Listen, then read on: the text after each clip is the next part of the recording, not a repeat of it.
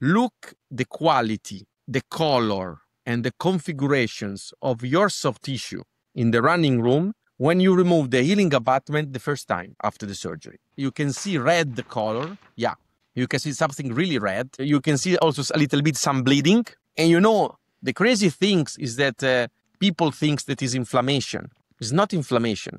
You have bleeding because on that abutment, placed in one abutment one time, we had an hemidesmosome adherence. And when you go to remove it, maybe you disrupt it. And this is why it bleeds. If you, in the same patient, look to the configuration of the soft tissue, after 4, 5, 6 disconnections, the red area disappears a little bit. The white deepest area, that is the connective tissue, disappear completely. And you can see that you have more pink, more epithelium that occupy the space of the running room. Why? Because the deepest area where we have the connective tissue and, of course, the deepest area of the epithelium, the junctional epithelium, migrates apically, causing bone loss.